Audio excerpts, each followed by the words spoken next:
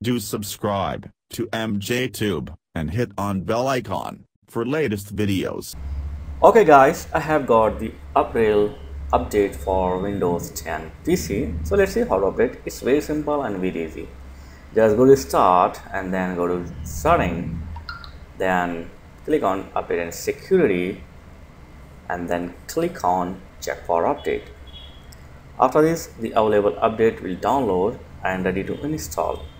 So let it to download your all updates for April. So it will take some time here. It depends upon your internet speed. Okay.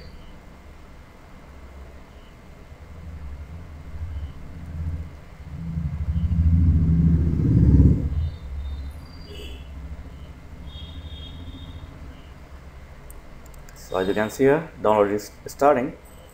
Ready to complete it. You can minimize this and you can do other work while downloading. So after 100% complete, you need to restart your PC to apply the update.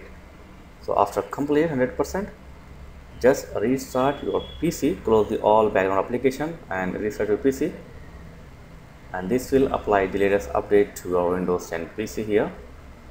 So it will take around 5 to 7 minutes. So be patient, sit back, relax.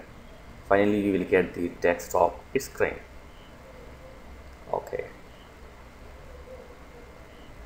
Yeah. So this is an easy way to update Windows 10 PC. Thanks for watching guys. Catch you next video. Please like, share and subscribe. Thank you very much.